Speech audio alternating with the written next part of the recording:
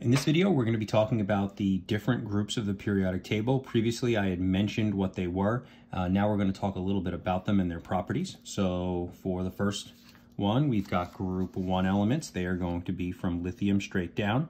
They are the alkaline metals. They are the most reactive on the periodic table. What that means is when you put lithium in water, it'll spark and fizz and maybe catch on fire. And when you put francium in water, it'll explode like a bomb. And so they react violently with water, and the further down you go, the more violent they get. Because of that, you will never find them in nature as pure compounds. This is actually true for group 1 and group 2, so we'll kind of link them together right now. Group 2 are called the alkaline earth metals. They're the second most reactive. They start from Be straight down. And again, Be is the least reactive. You put it in water, it might fizz a little, and all the way down to Ra, it might catch on fire. So one good way to explain the difference is the most reactive metal in group 2 is basically the least reactive metal in group 1.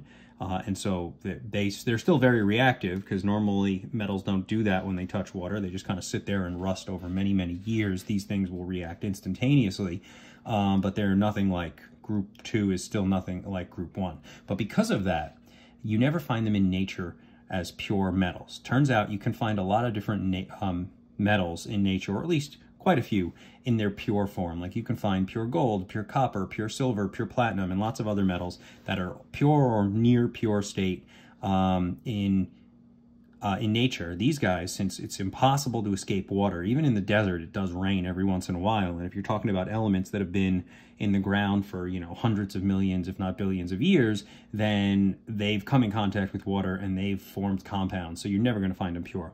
You purify them by a process called electrolysis. And these guys react with HCl to form H2. Right now, these are just factoids at this point. Later on in the year, when we learn a little bit more, we'll actually be able to do these reactions. These are called single replacement reactions. And what they do is they show when you take sodium, which is a group 1 metal, and you add HCl, the H comes off, the Na goes in, and you end up getting hydrogen gas and then the sodium with the chlorine. And so the same goes for group 2 metals. They do the same thing, but they do it in a slightly different way. Since they happen to be +2, you should know this at this point, they're +2, so when they react with chlorine to form an ionic compound, it's a +2 and a -1 that's being crisscrossed. When NaCl does it, it's a +1 with a Cl- that gets the crisscross. And so it's a little different. Don't worry if you don't understand the actual reaction. We'll come back to that later. But here's what you do need to understand. Since every element in group 1 happens to be a +1 oxidation state, when they react with chlorine, they're going to form, since chlorine's always -1, they're going to form a 1-to-1 ratio. So instead of saying Na, I could write XCl, where X can be any element in group 1 because they all have the same oxidation state, so they all form the same general compound. Group 2, they're done the same way, except since they are all +2, they're going to form XCl2, all right, because it's a +2 and a -1 crisscrossing every time. The same goes for oxygen. When group 1 combine with oxygen, since they're always +1 and oxygen is always -2, they're going to form a general formula X2O, X being anything in group 1 from sodium down. And then the reverse is true for MgNO.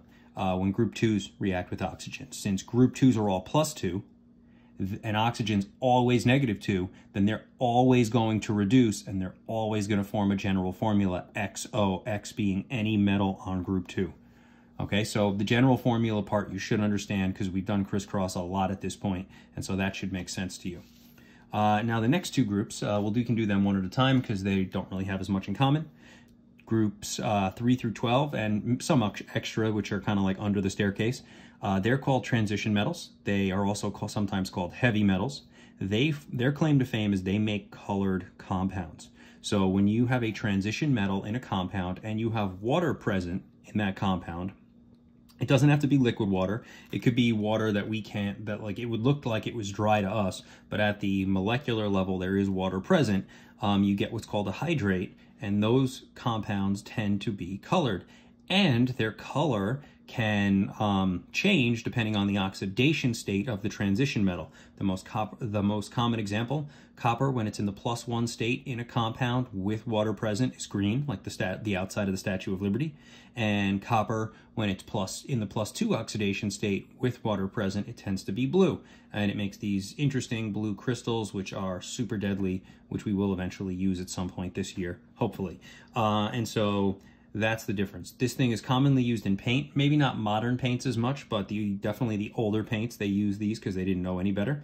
And the one thing to remember is if the H2O gets boiled away or heated off in some way, you can evaporate H2O, right? If you lose the water, you lose the color. So that's the important part to know about them. Noble gases, we already know these guys, but we'll go over it one more time. They are all stable because they have complete octets, therefore they don't react. The exception is F and Kr, or I should say the exception is that Kr and Xe have been forced to react with F under very special circumstances. So when you look at the periodic table for these, you're going to notice that Kr, they normally all have an oxidation state of 0 because they don't react, except Kr and except Fe. They actually have oxidation states because they've been forced to react under very special circumstances. It does not happen in nature ever. It will only happen in a lab, and the molecules are not stable. The moment you remove the conditions necessary to cause it, the bonds break and they go back to being noble again. So that is something to remember, and the clue is in the oxidation state, so that shouldn't be too big a deal. So that is the last, or the 4 of the groups, and then we've got 2 more. We've got the halogens, and we've got semimetals or metalloids. So the halogens are Brinkelhoff, so those are the ones that are naturally diatomic, or I shouldn't say that. All of the halogens are in Brinkelhoff is a better way of saying it. Some of Brinkelhoff are not in fact halogens. Obviously, hydrogen, oxygen, and fluorine, the last 3, well, hydrogen, oxygen, and nitrogen are not in group 17, and so they're not part of the halogens, but they are in fact diatomics. So just be aware of that. The thing you need to really know about them is as you go down the group, you increase the number of protons and electrons, you increase the number of the strength of the intermolecular forces. It causes the molecules to attract harder, therefore they get closer together, and it eventually causes phase change. And that's why these 2 are gases. This one's a liquid, and this one's a solid, because the intermolecular forces get stronger, the molecules attract and get closer, and eventually it causes them to change their phase. That is something you definitely have to know. The last one, metalloids, or semimetals, you can call them either one. They have the characteristics of both metals and nonmetals. They're used in computer chips, everything on the staircase except Alpo, and this is just a side note. Turns out that their metal and non-metal characteristics usually depend on their temperature. So typically when they're hot, they act more like a metal. Actually, I think it's when they're cold, they act more like a metal, and when they're warm or hot, they act more like a non-metal, but that's not really a rule. Some don't play that game, but some do. So they can be temperature dependent, but that part you don't really need to know.